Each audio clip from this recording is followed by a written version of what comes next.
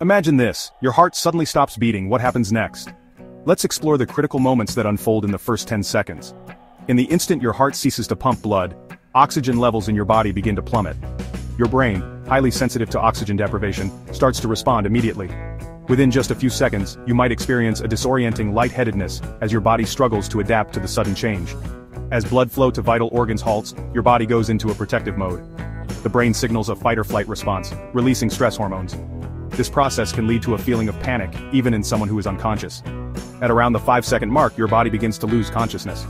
Without oxygen, brain cells start to die, leading to irreversible damage if not revived quickly. This is why immediate medical attention is critical. By the 10-second mark, the effects are becoming severe.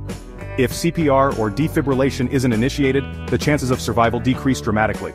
Understanding these moments can highlight the importance of heart health and emergency preparedness. Remember, every second counts when it comes to saving a life. Thanks for watching.